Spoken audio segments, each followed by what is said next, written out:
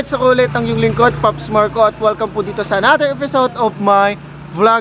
At ngayong araw, andito tayo ngayon sa Rosales, Pangasinan, dito sa Shell. Dito po kami magkikita-kita yung mga makakasama ko papunta dun sa Daang Kalikasan. So yung ini-expect namin, kaya madaling araw kami pupunta. Ang hinahabol lang namin ay yung sunrise.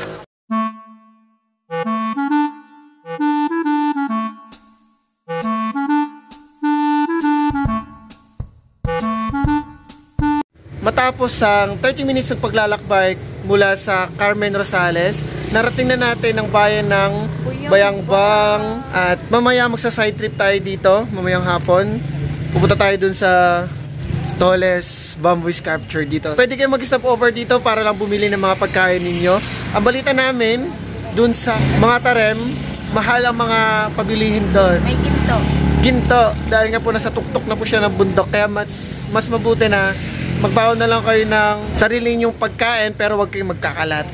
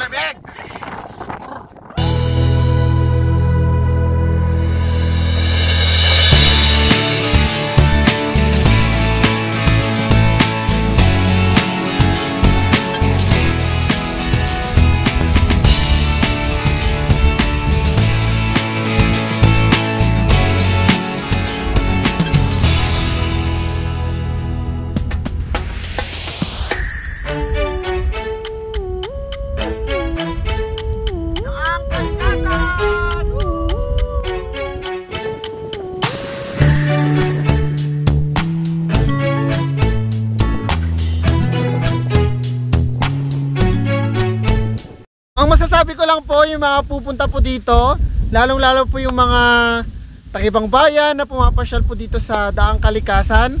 So, dahil daan lang po ito at hindi po siya tourist spot, at ingatan naman po natin itong mga magagandang tanawin dito sa Daang Kalikasan. Ang napapansin lang kasi namin, ilang buwan na po ang nakalipas, so ilang araw na po ang nakalipas na dumadami na pong pumupunta dito sa Daang Kalikasan. Marami pong mga basura. So, marami pong basura na napapansin dito. Kung sakali man po na magpunta po kayo dito sa Daang Kalikasan, kung magdadala po kayo ng mga chichirya, mas mainam po na yung mga basura po ninyo ay ibulsan ninyo o ilagay nyo po sa mga bag ninyo.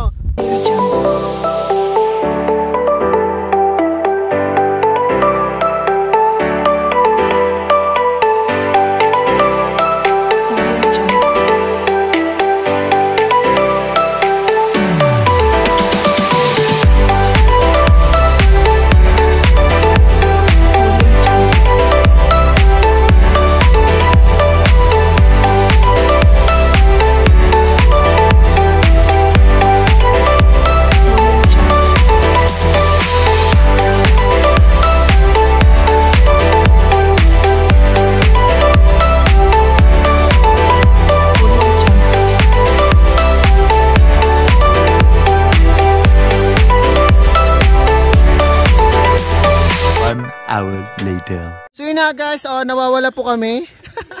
hindi kami nawawala, kundi nag-change of mind po kami. So dito po kami ngayon sa papuntang Kanding Falls. Yan yung way. Yan yung way dyan.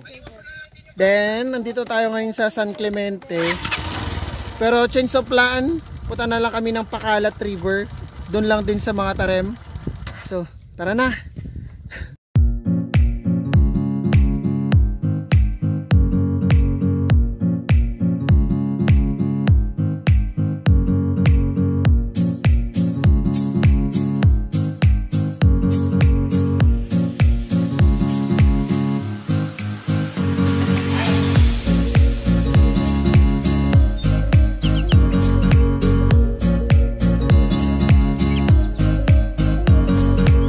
makalipas ang higit isang oras ay narating na natin ang Pacalat River na nananggaling tayo kanina sa hunting post na tayo nawala at di namin alam kung tutuloy pa ba kami o hindi dahil daw ay may kunting lakaran at may mga bato-bato na lalakarin. So may iniisip kaming mga kasama namin. At ngayon naman guys ay andito na nga tayo ngayon sa Pacalat River. Kung napapansin nyo sa likod ko ay mayroon mga shed. Ito ay ang shed namin. Andun sila. At may mga naliligo na doon. At ipapakita ko sa inyo kung ano yung kaganda ng mga Pacalat River na to. May aso doon. Tapos andun yung amo niya. Ako din. Yan, may ibibigay. Wala na. Ang cute. So yung hinahagis po ng amo niya yung mineral. Tapos hinahanap ng aso.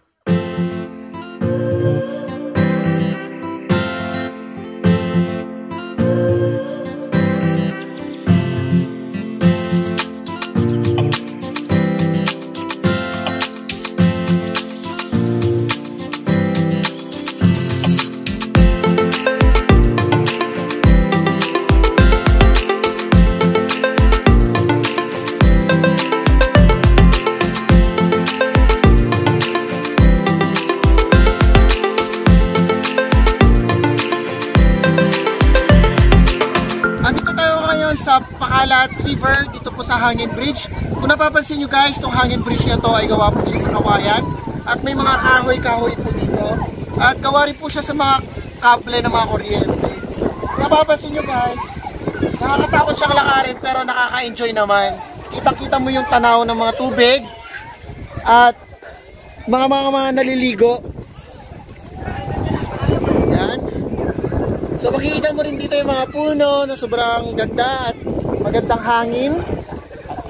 At may makikita rin tayo ditong cottage na sobrang affordable lang po siya at maganda po siya, fresh. Ano yan?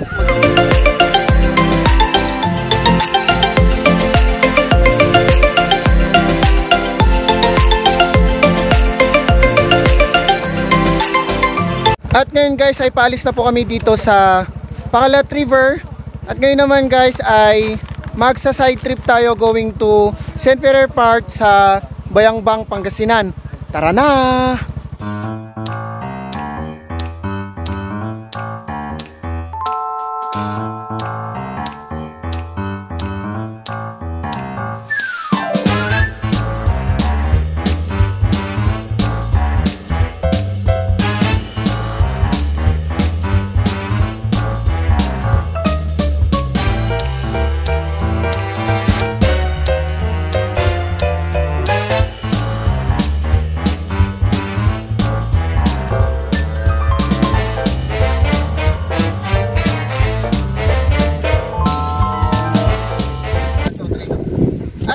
Ay narating na natin ang the tallest bamboo sculpture dito sa Bayangbang ay ang St.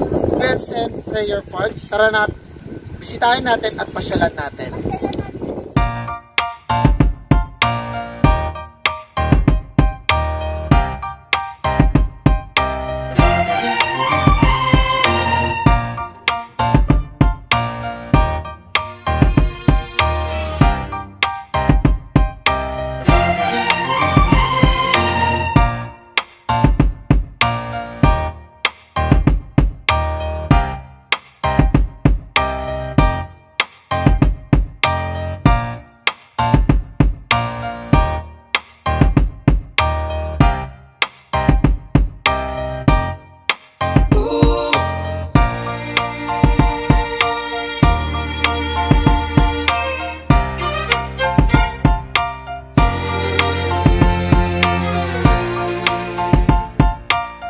At bago matapos ang ating vlogs dito sa mga tarem, shout out muna kay Daniel Gangat, kay J. Lord de la Resma, at kay Prince Skyler Coderias na lagi po siyang nanonood sa aking vlog. At hanggang dito na lang ating vlogs dito sa mga tarem Pangasinan.